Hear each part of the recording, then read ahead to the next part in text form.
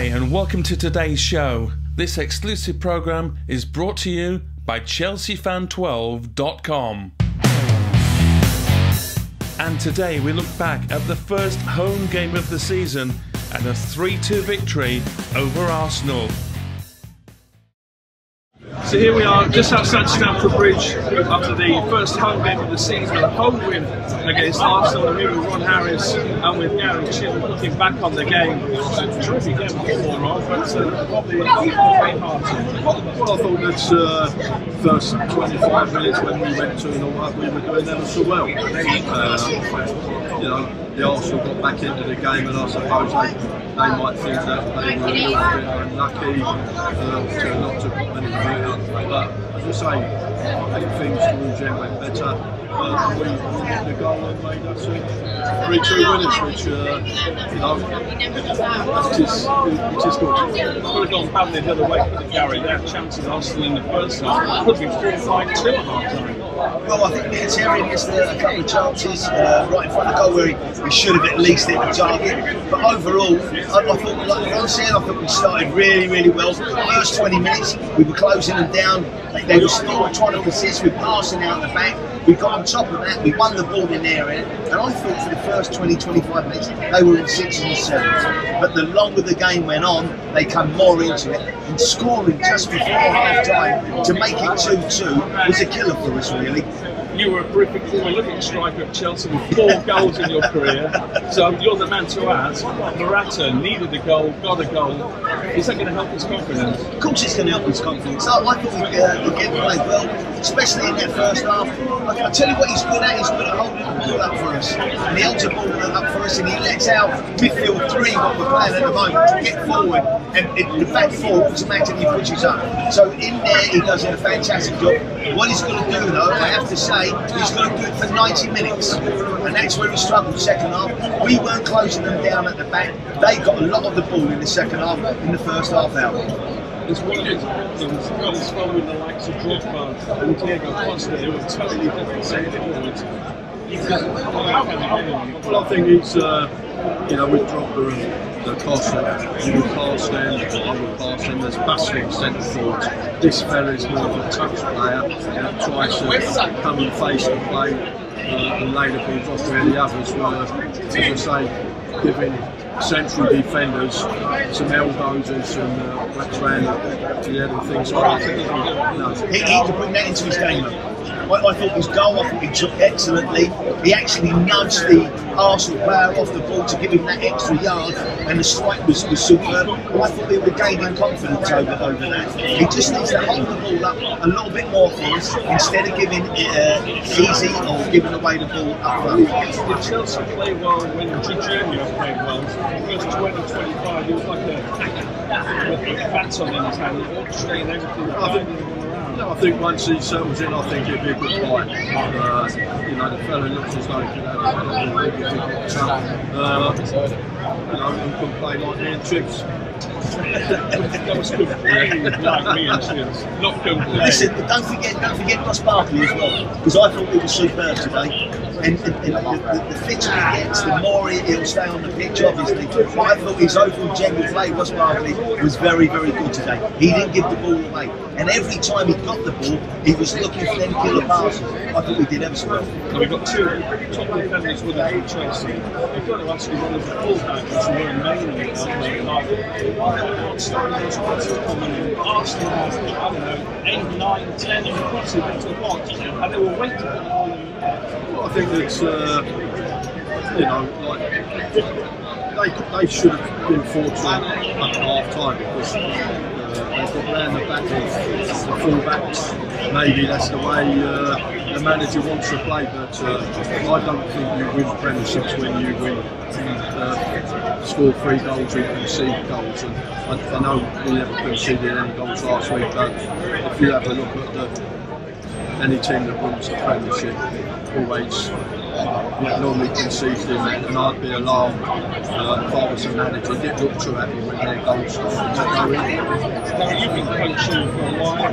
Where does that stop? Does it stop at the full-backs not getting a decent? Did it stop at the centre halves not marking the men? Or did it stop in midfield not letting them get through? But it stops in midfield, it starts from the front really, with the strikers shutting down. But when they did get in behind us, he's encouraging our fullbacks to get forward. The likes of Alonso and Dave on the right hand side.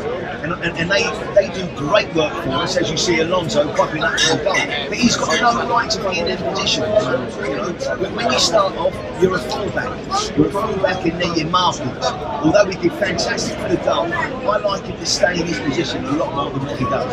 How hard is it as a manager to go to Alonso now, who scored the winner, set up the first goal, and telling you to play what he wanted to back? Well, I think I agree with Chivs when you say like maybe football is completely different at times. Being a defender, your first job was to defend and defend properly.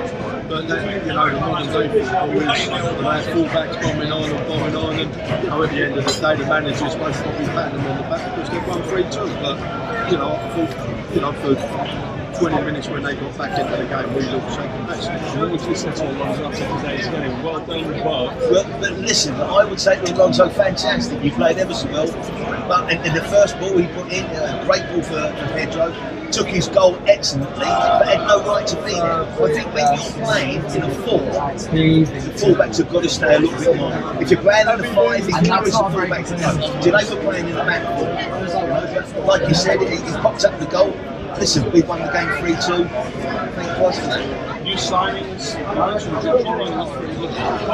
came on. I thought he looked very much like England fans on the way. He really looked like to spin him. Well, I think let's hope he turns out to be as good as England has him because you know, when Hazard come on, he gives you that little bit more extra. He takes people on, he gets free kicks. But the other lad, you know, obviously it's early days. I don't think he's played them pre-season games, but the more games he plays and adapts to our style of football or English football, it looks to be a good signing. He did play at Huddersfield last week, he didn't come on, it's the first game today. I don't know the nice name for you to pronounce it. Kovacic. Yeah, Kovacic, I've got that one in the bag, but what a two to bring on. You know, the 2-2, you're fighting in there, they're fighting, they would be happy with a point. It just goes to show what he's thinking about. He's thinking about winning the game. And all of a sudden, 15 minutes from time, he brings on Kovacic and Hazard. They must have been absolutely frightened to death. Because when they dig in the ball, you can say one thing about Eden Hazard, he is direct. Yeah. He's straight at their back foot. Did you mention the name of Well, I was just going to do this. Oh, sorry. Yeah. No, it's okay. I don't want you stealing my thunder. But we've just got Aspilicueta down to the ground. Now we've played. Yes. Now we've got this one, Arita Balaga. Arita Balaga is kept up the keeper. What do you call him? Day 2? Sid. I think Sid. Yeah, I think Sid. We'll call him Sid. Yeah, for sure.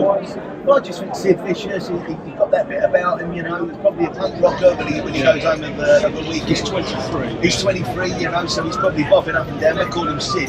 But you have to say, he played particularly well today as well. He looks comfortable in goal. He oozes class and assurance for the back four. And pretty much finally, is it the two best signings going to be Kante and Hazard staying on at the club? Well, I think that there's all this speculation with Eden Hazard. Kante seems to be quite happy here, and I'm sure I think Hazard's got another 2 more years. I think as long as they stay there, you know, supporters and the manager, that'll be happy. Desperate to keep them both, aren't we? Yeah, that's one thing we have to do. We have to keep them both. Like bringing on Hazard for the last 15 minutes, frighten the living daylights out of Arsenal. And Kante's playing in a more forward position and could have got a couple of goals today. And I like him coming late into the box. I think it was a header and he had a shot from 18 yards out and could have knocked us today. And he seems to be enjoying his football. We can't get rid of him today. Great stuff, guys. Next week, Chelsea are away on Sunday at Newcastle.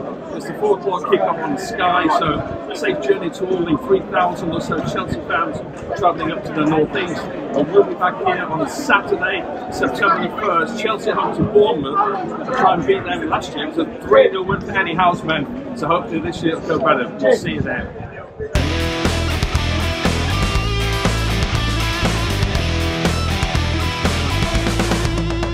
Visit the ChelseaFan12.com website today to keep up with all of the latest Chelsea news, statistics and an array of signed memorabilia from Blues legends both past and present. Sign up for free now at chelseafan12.com for the fans.